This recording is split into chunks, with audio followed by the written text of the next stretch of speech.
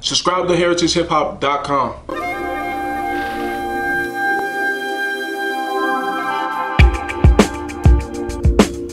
What's up, everybody out there, Heritage Hip Hop? Now listen, you see this face right here, right? This is a face from one of the most prolific crews in Jersey.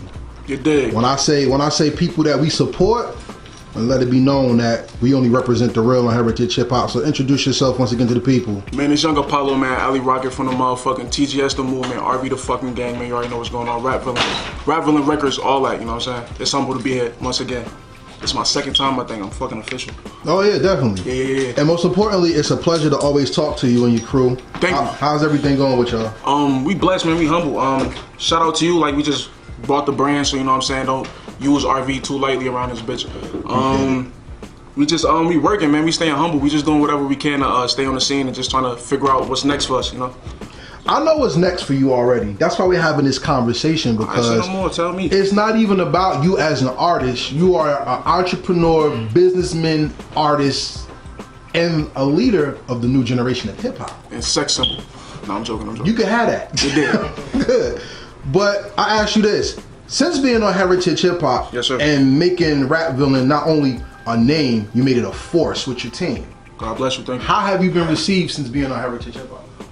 It's just been a big incline, to be honest. I felt like a lot of people loved the interview. They thought we were like hilarious, and they loved your questions, and it really seemed like, well, you are in tune with us, you know what I'm saying? So from that, I really take interviews, what's the word I'm looking for? Personal, yes, thank you. I take the interviews really personal, and I feel like you gave me the best interview that I've had, hands down. So from that day, I just kind of hold it, everybody else to a higher, you know what I'm saying, accountability. Thank you, and I appreciate that. No problem. But see, the thing about you that's different is that if people don't really pay attention to the artist, they miss the journey and they miss the struggle, which makes the artist great. For sure. How has it been going from a rapper to a CEO rapper? What's the difference? My ego, probably, to be honest. Nah, for real. In my mindset, nothing really, because I feel like there's so much more that I have to do. But it also feels like, as a black man, it feels like incredible that I own my own business, and I can say that. You know, I can walk around and tell people like I'm a CEO for real, not just rapping about it. It's on paper, you know. So that's how I feel about it. The funny thing is, you've always been that, but now you have the paperwork to make it more official. Yes, sir. What kind of responsibility is that now? Responsibility. I feel it's a ton of responsibility. It's a tremendous amount of responsibility to me. I feel like there are other businesses that I know like have started from nothing and started from the same place that I started from. So for me to want to be like a Rockefeller or a Def Jam or Atlantic Records or just any place, I feel like I got to put in a lot of work, or like Target, whatever, any brand, any business, you know what I mean? So it's pressure. It's a lot of pressure, but I'm ready for it. I think I was made for it. So.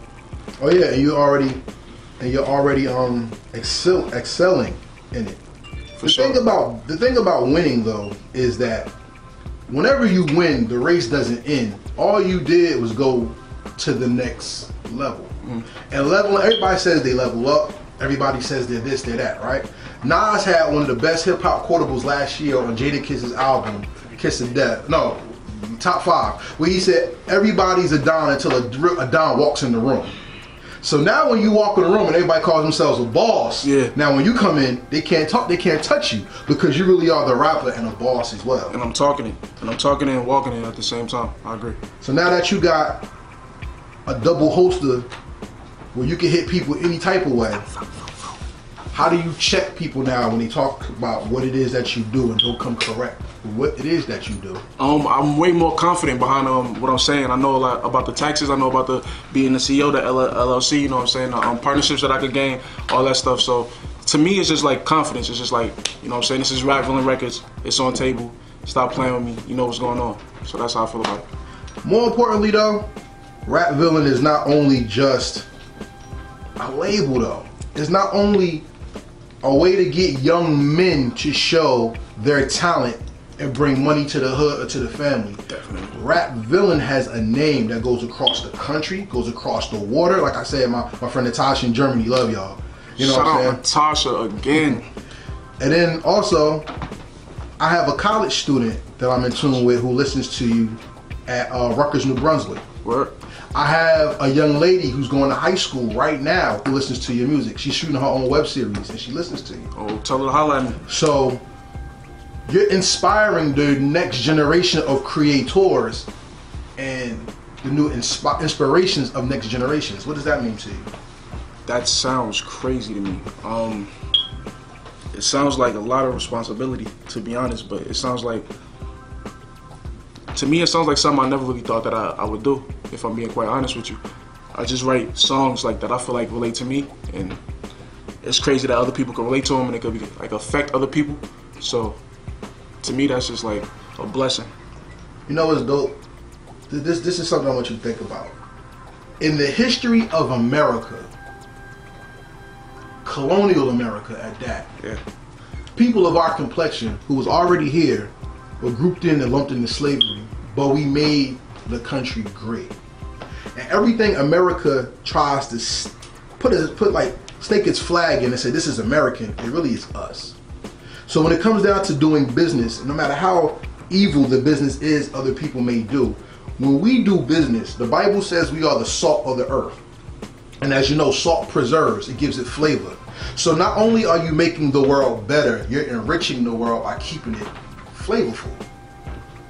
How do you take that as being, I'm Ali Rocket, the CEO, Ali Rocket, the rapper, but not only that, you're Ali Rocket, the leader, you're Ali Rocket, the movement, you're Ali Rocket, calls for the next. Everybody always asks why, but now you need to answer why, you need to have the cause, and that's you. What does that mean? To me, I think I gotta take everything with a grain of salt. I feel like I gotta take everything one step at a time and not let my head get too big of me, because I'm around a whole bunch of like motherfucking fools and jokers and shit. Like, so yeah. They make sure that I don't think too much of myself, but they know like I'm doing what I gotta do for us, and I'm trying to make as much noise as possible.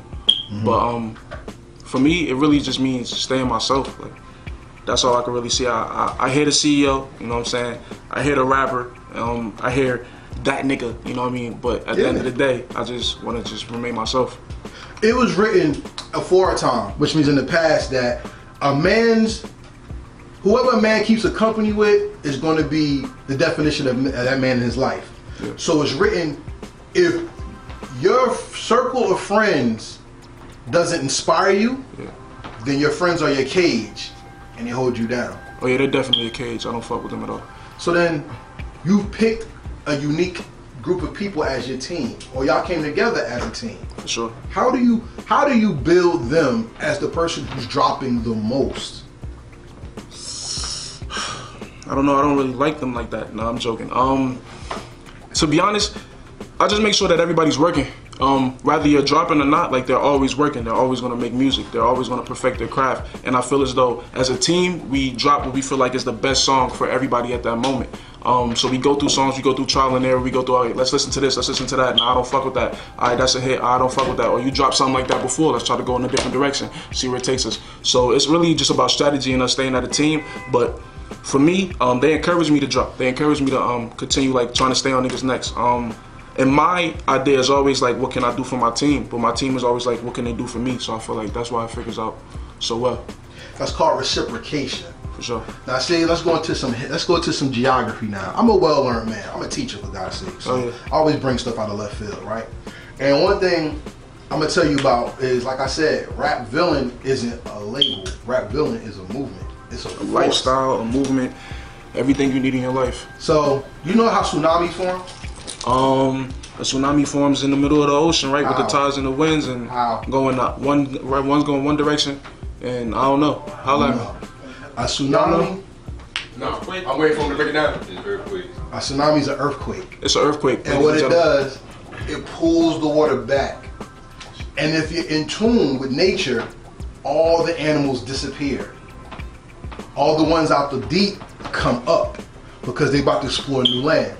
So then, what we know about the tsunami is the tsunami causes chaos. Bam! You lost your house. Yeah. You lost the shore. You lost a car. Everything. But to the things that are in tune, it's the beginning of something new, because now it's undiscovered land to explore. Because now the water gets higher. That's a crazy way. So check this out. Rap Villain is like a tsunami because nobody knew you were there, but then you made noise, and now that the noise was made, you changed the landscape of how people listen to music. I'm trying to, for sure. All I'm saying is, that's a beautiful way to look at it. Well, all I'm saying is, to be successful, not only do you have to know your power, you have to know what your power can influence. For sure.